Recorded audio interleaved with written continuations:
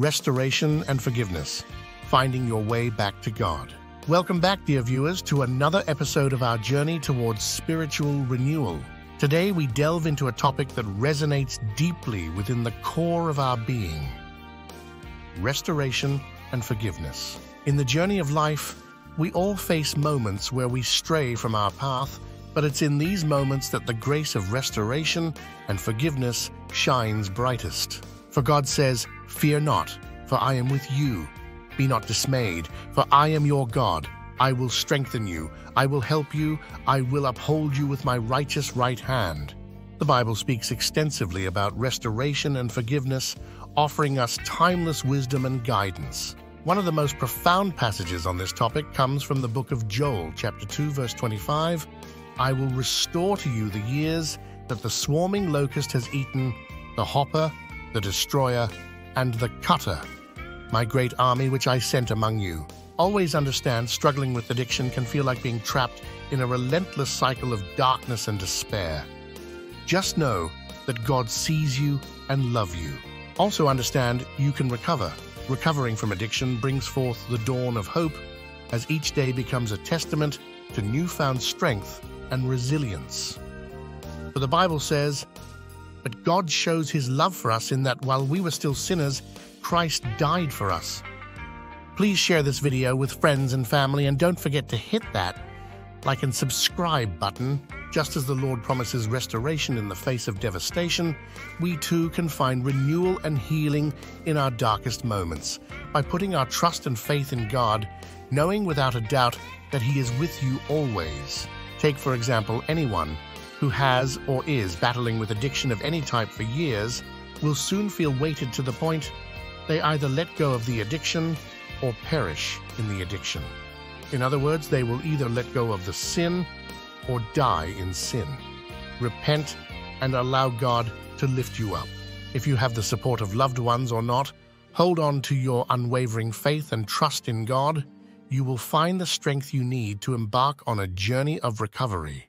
Each day you can stand as a testament, acknowledging the power, God's restorative power and forgiveness.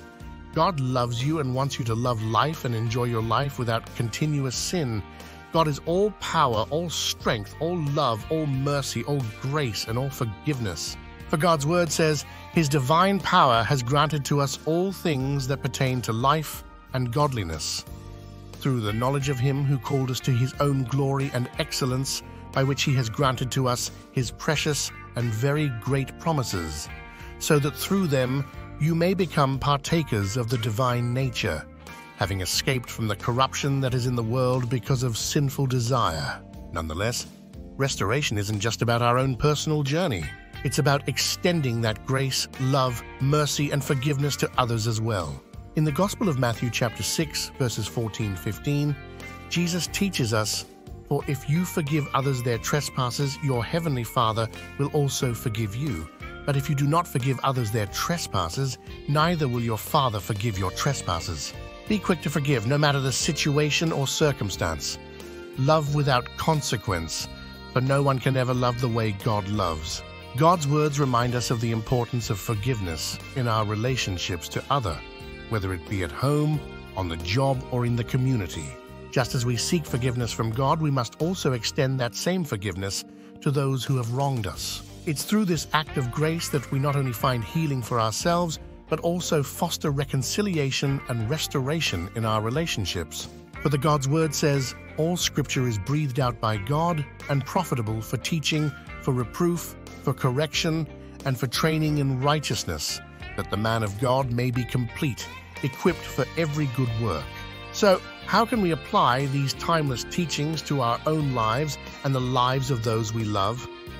It starts with a willingness to let go of resentment and bitterness, and to embrace the transformative power of forgiveness. Whether it's seeking forgiveness for our own mistakes or extending forgiveness to others, let us remember that true restoration comes from a heart that is open to the grace of God.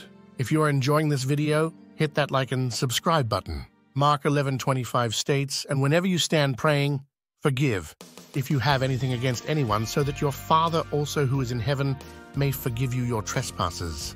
As we journey onward, May we always remember that no matter how far we may stray, there is always a path back to God's love and forgiveness. Have faith, believe, repent, and forgive. Until next time, may you find peace in the promise of restoration and forgiveness. Don't forget to hit that like, subscribe, and bell notification. May you go in peace, love, and mercy.